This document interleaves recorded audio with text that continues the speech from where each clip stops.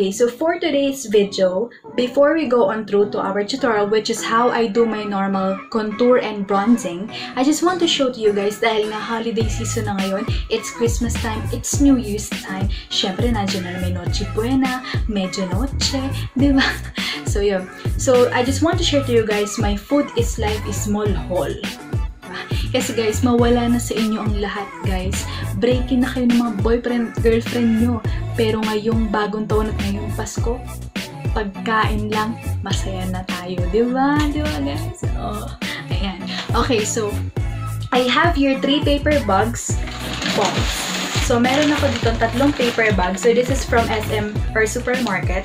Ayan. So, SM or supermarket? Basta SM supermarket. So, this is a small haul, guys. So, hindi ko siya matatawag na haul. Pero, wala kasi ako ibang natawag. So, haul na lang. So, this is a small haul Anyway, okay na? Okay na yun? Okay, so, first paper bag I have here is my favorite marshmallows. Ayan. So, sobrang favorite ko to, guys. So, we also buy or bumili rin kami ng mga cocktail hotdogs, guys. No, alam nyo ba yung nilalagay sa barbecue sticks, tapos may marshmallow, tapos may cocktail hotdogs, tapos may... Pero yung hotdog, syempre, masisira yun, kaya niref na. Anyway. And the next one is the Doritos in the flavor of nachos. Ayan. So, sobrang favorite namin to snack, guys, kasi aside from it's very delicious, sobrang malasa. Diba, guys? Alam niyo yan. And then, for the last thing that I have here is I have the cheese sauce jalapeno. And so, this is the favorite one. Kasi, ayan, so totoong-totoo talaga kasi yung kanyang jalapeno flavor. Diba guys? Alam na alam niyo yan. Kasi mga food is like dyan. Alam na alam niyo yan. Diba? Okay, so we are done with the paper bag. First paper bag. Then, I have here the second paper bag. So, huwag kayong mag-expect ng healthy food, guys. Dahil hindi ako vegetarian, hindi rin ako nagda-diet. Okay, so I have here Pringles! Ayan. So, this is my favorite. Lahat ata sila favorite ko. So, favorite ko din itong snack in the original flavor. Ayan. So, we... Nasa langit na ba ako? Nilapit ko kayo. Ayan. So, we bought 2 Pringles. Hindi ko alam kung ba't namin biniling dalawa. Maybe because, siguro free siya or buy one, take one. I don't know. Ayan. So, yun. Bababa ko lang siya. Ayan. And then, next one I have here is the picnic. Ayan. So, yung mga, bukod sa mga millennials, yung mga medyo na dyan, you all know this one. So, this is a shoestring potato and I so much love this, lalo na yung ketchup flavor ata yun. Basta may ketchup flavor nito, guys. O, alam nyo na yun. Ganon, no? Yun. O, tama. Ayan. So, this one. And then, for the... because we are invaded by the Koreans, we have here the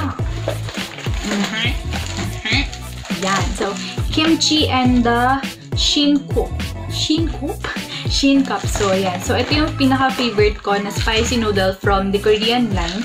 Aside from spicy noodle challenge, dahil nga, hindi ko kinaya yun, guys. As in, parang gumuguhit siya dito, tapos pagbaba sa tiyan mo, andun pa rin yung anghang. Diba? Pero ito, guys, tolerable naman siya, and sobrang sarap, and sobrang lasang-lasa mo talaga. Yan. So, this 2. And, for the last one, for the second paper bag is I have here the garlic paprika. Pinapapak ko siya. Joke. Okay, so this garlic paprika, my father used to cook pastas or yung mga different side dish, yung mga different types of pasta. So, ito yung pinaka-ingredients niya minsan. Okay, so, by the way, kaya ito binili kasi meron tayong recipe. Okay, so, makikita nyo to sa ating third paper bag. So, medyo mabigat siya, guys, kasi meron siya mga canned goods sa kanya. So, ayun. So, before, guys, nasa langit na naman ako. Wait. Ayan. Okay. Okay, so, before, guys, gusto ko lang i-share sa inyo yung pasta na ginagawa namin when it comes to celebrations like medianoches, ganon. So this is the so-called gamberi pasta, which is G-A-M-B-E-R-I, gamberi pasta. So this is not your typical spaghetti pasta, which is yung may red sauce, or carbonara pasta, which is may white sauce, ganon. Hindi siya typical na ganon. But this is pasta na kung saan olive oil lang yung kanyang pinaka-sauce, or rather than olive oil, then ang sahog niya is yung capri. You know, capri, yung mga peeled tomatoes, yung mga nakadilata. Okay, papakita ko sa inyo. So, ito yung kanyang first ingredient, yung paprika, which is parang pampalasa ata siya. And then, have here the Parmesan cheese. So, alam na alam niyo yan, guys, when it comes to pasta, hindi mawawala ang Parmesan cheese. Ayan. And then, hindi ko ba, ano ko, naghahanda na ba kami sa medianoche o ano, ewan ko. Basta yun. And then, next one I have here is the olive oil. Yes, so ito lang yung magiging sauce ng pasta na yun. Don't worry guys, I will just show you a vlog wherein niluluto na siya para makita nyo, diba? Promise yan, as in promise na promise na promise na promise. Yan, olive oil. And then, I have here the, ayan, so this is the whole peeled tomatoes. Ayan, so, yung, you try to ask your mother or yung mga kamag-anak nyo if nakakapagluto ng recipe na ganito. Alam na alam nila to. Whole peeled tomato. So, ito guys, yung tomato na pwedeng-pwede mo siyang kainin or pwedeng-pwede mo siyang basta kainin. Ano yun? Masarap siya guys. As in, malaki na yung binili. Tapos ewan ko madami siguro sila. Luto. Ewan, hindi ko alam. And then, I have here the smallest one, capri din siya, whole peeled tomatoes. And then, for the last one is the pesto. Ito. So, ito yung pinaka-main ingredient ng pasta niya, which is the gamberi pasta. So, yun guys, ang gamberi pasta is spicy, modern spicy, but it's up to you naman guys kung aanghangan nyo siya or hindi. Pero, sobrang masarap siya guys, and sobrang hindi nakakasawa. Hindi kasi katulad ng ibang timplang spaghetti guys, diba? Pag kinain mo siya, tapos pagka parang nakakasawa or nakakasuya na, diba? Ganon yung iba. But this type of pasta is not guys. Sobrang light ng lasa niya guys, and sobrang dali niyan lutuin. As in, sobrang bilis lang talaga. Yan. So, this is the main ingredient, the pesto one. So, ito yung nagpapalasa dun sa pasta niya. Ayun. So, I think we're done. So, meron pa kasing isang paper bag, but that is for the frozen goods. So, yun yung marinated na rib, tsaka yung cocktail hot dogs, and then yung fish fillet. But, yun lang. Okay, so if you want to know how I do this look, this contour and bronzing look, let's go on to the video. So, I have here two palettes na mostly ginagamit ko siya for my contour and for my bronzer. So, I have here the Detail Contour and Blush palette, and also, this is the one Nichido Contour palette. So, ito yung pinaka-una kong nagamit. So, as you can see, gamit na gamit yung bronzer and then yung highlight. Kasi yung contour, hindi ko masyado nagustuhan kasi masyadong darker yung shade sa akin. But, ito namang bronzer na to, hindi ko siya ginagamit as bronzer kasi masyadong orangey. Mostly, ginagamit ko siya for eyeshadow lang. Yan. So, yung highlight, ayun, ginagamit ko rin siya mostly kasi maganda rin naman yung kanyang highlight. So, this is the Nichido one. So, nawala na lang yung kanyang takip kasi guys, matagal nito. But, for now, I am using the Detail Contour and Blush palette kasi guys, ang ganda ng pigment ng color. Okay, so for the brushes naman guys, ang ginagamit ko is I have here two options. So ito guys, hindi talaga siya pang contour. Kasi ito guys, pang powder brush talaga siya. So ito, ginanyan ko lang siya, inipit ko lang siyang ganyan, then para ganon. Ayan, para-paraan best. Pag walang brush, para-paraan na lang. Ayan. So next one I have here is this. So ito talaga, pang contour na talaga siya guys. Kasi as you can see, angled na siya. Ayan o, angled na yung kanyang brush. So perfect na siyang pang ganyan and then pang ganon. Okay, so before we go on through guys, I would like to share to you kung ano nga ba para sa akin, kung ano nga ba yung difference between the bronzer and the contour one. So for the contour guys, you will do our contour or you will apply a contour on your face because you just want to give the dimension. So kung ikaw, ngayong Pasko at ngayong bagong taon, ikaka-break nyo lang ng boyfriend nyo at gusto mong mag-move on at gusto mong pakita napaka-sexy mo at napaka-blooming mo, huwag ka muna mag-diet best dahil matagal ng proseso yan, mag-contour ka na lang. Okay, so yun. Ayan, so it will just give the dimension on your face or dito if you may mga malalapad na noo katulad ko. Ayan, so pwede rin siyang mapaliit and then dito sa jawline para matanggal ang mga second chin. Ayan, para matanggal yung mga second chin na yan. Ayan, so yun.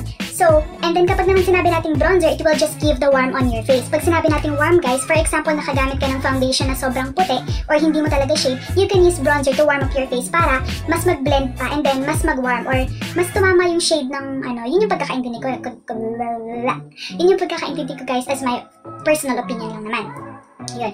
So now guys, let's start na on how I do my normal contour and bronzer. So eto guys, disclaimer lang, this is my personal opinion or base to sa mga ginagawa ko, and this is based on my own experience. So hindi ko sinasabing ito yung tama, hindi ko din sinasabi na ito yung dapat niyong gawin. It's up to you guys if you will follow this, or it's up to you if you will do your normal contour and bronzer.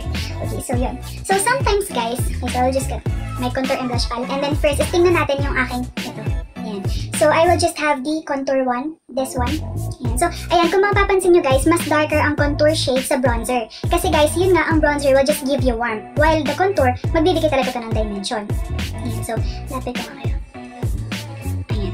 Ayan. Ayan, okay. So, inipit ko muna yung aking ear. Ano ba? So, inipit ko muna yung aking hair sa aking tenga. Okay na? Judgmental kayo. Sarap. Okay, so now, ito yung munang ito muna, ayan, yung contour shade muna. So, let's dab it, ito muna try natin yung, so yan. And then, dito tayo mag-i-start guys sa may hairline na to. As you can see, ito yung point ng ear, diba? Ito, ayan. So, then just line it over there. Line it over there. Ayan. So, sabi ko nga sa inyo guys, masyado tong pigment. So, ingat-ingat lang. So, you can do, ayan, so, blend lang.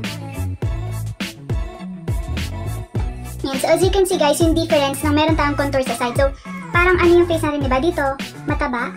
Ayan, as you can see. Diba? Tapos dito, parang nagkaroon siya ng dimension.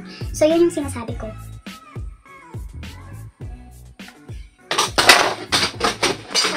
Tapos, parang hindi masyadong powdery. Yan. So, blend. And then guys, if ever, kasi ang ginagawa ko is, diba dito ako nag-i-start? Ayan, and then, ayan, tinutuloy ko na rin siya doon sa aking hairline dito sa taas. Go. Ayan, dito. Ayan. Para hindi lang naka-stay yung powder doon sa, dito lang. Diba? Pa ganun. So guys, meron tayo mga nagigamit ngayon na mga cream contours. Yes, yung mga sticks or yung mga dinadab-dab na ganun. You can use this also. And then, ang ipang-set nyo is yung powder na contour. Ito. Ayan. Ayan. But for me, hindi naman ako masyadong makontour. So, ito lang muna yung ginagamit ko. So, just blend them in. Ayan guys, oh. So, as you can see the difference, parang hupak yung ating face dito. And then dito is hindi. Diba? So, ayan. So, it will just give you the dimension you need. So, blend nyo lang siya guys para hindi masyadong makita yung mga harsh lines. Ayan. And then, doon naman sa kabila.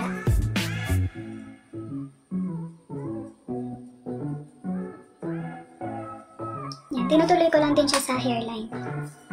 Okay.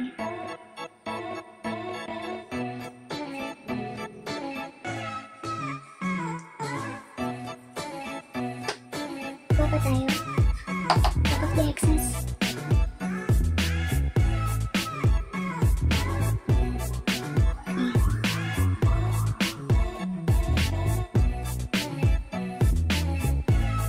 So guys, kapag biniblend niya siya, it's up to you naman kung isi-swirl niyo yung brush. Kung iikot-ikot niyo yung brush, but make sure na nandun na yung yung dimension na gusto niyo or yung line na gusto niyo. Yan. Then, for the hairline naman, if yun nga yung may malalapad na noo, oh my god guys, nagawin ko. Ito nga. Ayan, so mostly kasi guys, diba, kapag naka-mascara ako, dumidikit yung lens ko, kaya natatakot din ako minsan mag-falsies or maglagay ng mascara. Kasi tumataas talaga siya guys, ayun oh. But anyway, for you guys, I will carry that away. What? Ayan, so yan. Okay, na I think we're done with the face. Wait, I just go naman ng konti. Ayan. Ayan. And then, dito naman sa ating hairline, kasi sabi ni Kardashian, pati sa hair lang. Ayan, so pat, then top of the excess, para hindi masyadong powdery. So guys, if meron kayong tulad ng noo ko, mala-aeroplanong noo, you can use contour para mas umano yung noo nyo. Then, kuha lang tayo again. Top of the excess.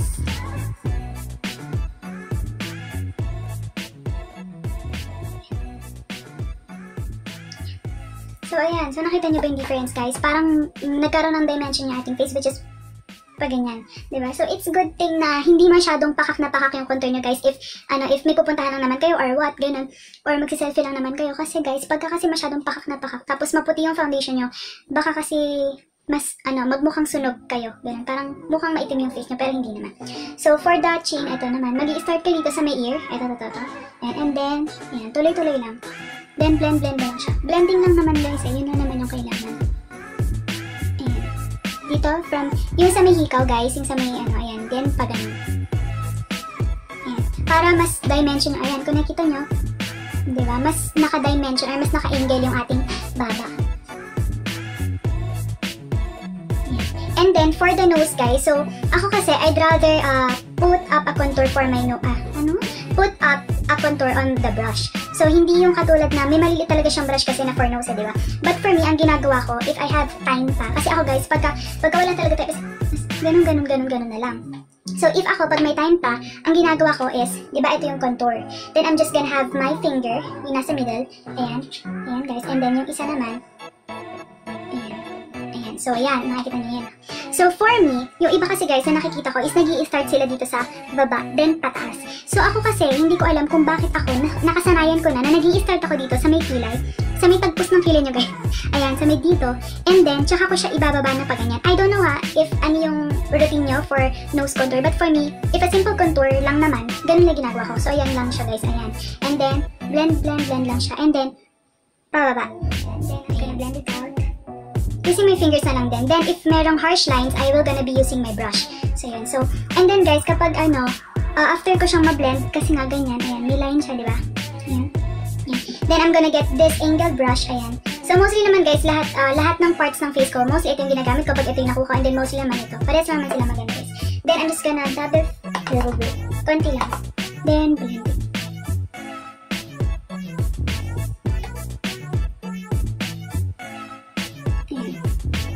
So, huwag niyo siyang masyadong kakapalan guys, like yung mga pangpakak na contour guys, kasi magmumukha siyang hindi totoo. Kung natural lang naman yung gusto niyo mangyari, diba? Pero if kailangan talaga na pakat or pakak na pakak best, yung tipong, ay tangos, yan. You can use cream contour one and then you're just gonna blend it with powder. Ayan. This is my normal contour routine. Ayan.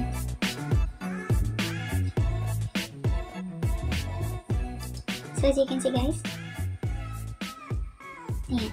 Okay, so now we're done with the contour. Ayan, ganyan lang yung mostly na ginagawa ko with my contour routine or simple contour routine. So now, if tatanungin nyo ako, where we're gonna put our bronzer if gusto ko magkasabay sila or gusto ko bronzer lang and then wag na contour ganun. So for me, this bronzer one. Ayan. So, guys, ang tip ko lang is, don't choose bronzer with orangey shade. Kasi magmumukha siyang blush on.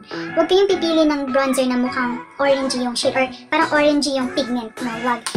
Maybe light brown, ganun, but not orangey, guys. Kasi ang pangit, magmumukha siyang blush on. Like this. Ito kasing sa niche guys, it's orangey yung pigment niya. Pag nakita niyo siya dyan, para siyang brown. Ayan, as you can see, para siyang brown. Pero, pag nilagay niya sa face na, it's orangey. But this one, it stays as it is. Yung color na yun lang din. Okay, so now let's proceed to the bronzer. So ako, for my bronzer, I am just using the floppy brush or yung parang may pagka-round pero mayroong angled brush. Ayan, so angled siya but it is a round brush. Ayan. Ito lang yung yung bronzer one. And then, top of the excess. And then guys, for me, wait, adjust ko kaya guys ng konti. Ayan. So for me guys, the bronzer or yung pagbabronze ko is dito sa may apples of the chins. Kasi yung iba guys, parang mas inaano rin nila sa contour. But in this video, dahil nga sabay natin gagawin, ayan, so dito sa apples of the chins. So, ayan.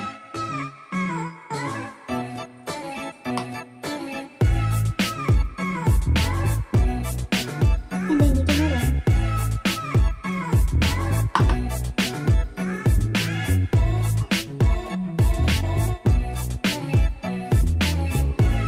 So, yun nga guys. So, my bronzer is just light as it is guys. Ayan ako, nakikita nyo.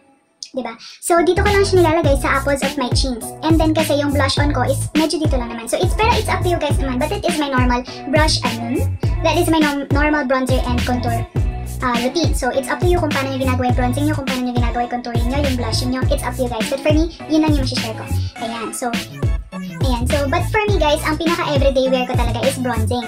Kasi guys, kapag kasi nagko-contour ako, feeling ko kasi yun nga, except from nagkakaroon ng dimension, umiitim yung face ko. Pero hindi ko alam, siguro kailangan ko talaga makahanap ng perfect shade for contour para sa akin. Pero kaya rebels, diba? And as you can see guys, nakikita nyo medyo brownish shade na yan.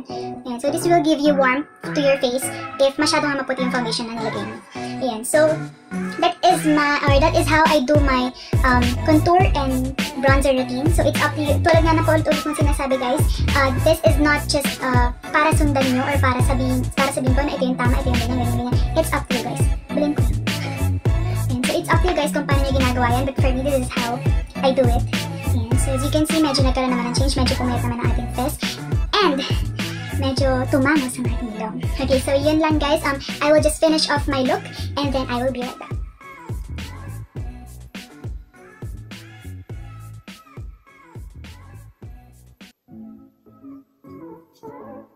So that is it guys. So yun yung aking normal contour and bronzer routine. So disclaimer lang guys, hindi ko naman talaga siya pinagsasabay. Minsan nagko-contour lang ako, minsan nagba-bronzer lang din ako if I want just a warm on my face.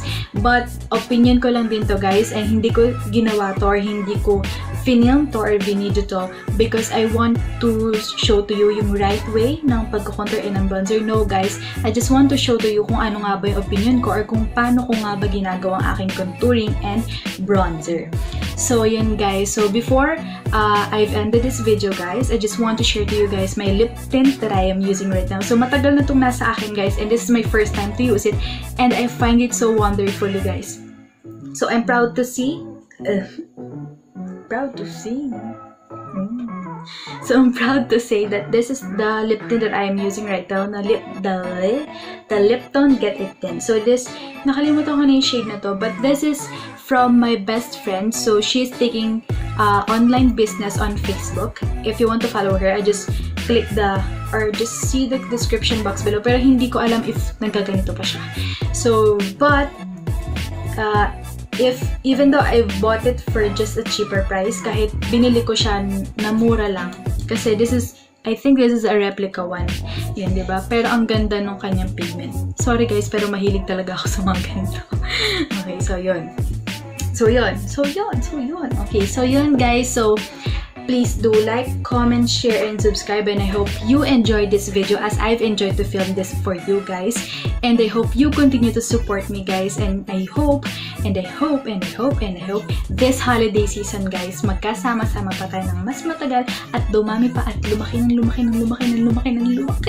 ang ating family. Okay guys, so dun sa mga nagme-message sa akin guys, and sa mga nagdi-DM sa akin, I was so thankful. Alam niyo na kung sino kayo. Sobrang pasasalamat ko sa inyo because you make this video possible, and you make me wanna wake up in the morning, diba? So, ginaganahan akong gumising. But anyway guys, masyado na ako madaming dada. So, see you guys on my next video, and I hope you enjoy this. Merry Christmas and a Happy New Year!